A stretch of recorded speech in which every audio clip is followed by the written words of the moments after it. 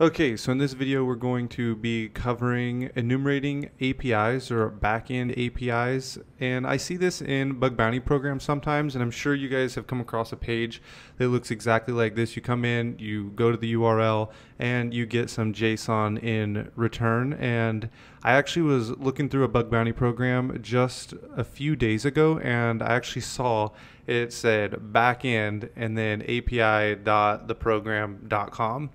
And so if you're new and you're not really sure how to enumerate APIs, then this video is going to be for you. We're going to keep it really short and specific so that way you can go out and do this yourself.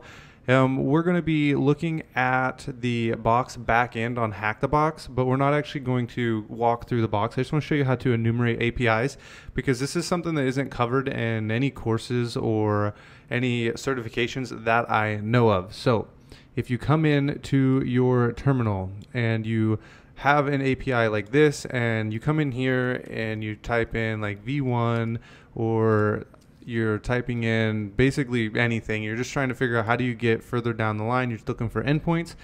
The tool I like to use for API fuzzing is Fuff. So it looks just like this. If I can get here, Fuff, there we go. And I actually ran this just to make sure it was going to work before I did the video. So I like to run Fuff, and then you give it the URL, and this is the API, and then we're going to be fuzzing for an endpoint, and then you give it a word list that you want to use. GoBuster and Derb and a lot of those your usual fuzzing tools just don't work with APIs. So I like Fuff because it does work. And you run this, and you see it pulls down docs and API. So if you were to do this like in a live program, you'd come in here and you just type in API, and then it says we have V1. So you can just type in V1, and then you'll have user, and you can kind of see if we wanted to look for more endpoints, we could just close out of this and we would just move our fuzzer over. So you would just go like this, and then it would fuzz right here, and it would look for more endpoints over on this point. So that's how this fuzzing APIs work. If you're interested, you can go ahead and do the box, Hack the Box. It's actually really simple. You just create a username using the API. So you'll use burp, you'll just intercept the request, and it'll send you back a JSON of what you need, and then you can turn your request into a post request and make a username and password and log in. So this is API fuzzing.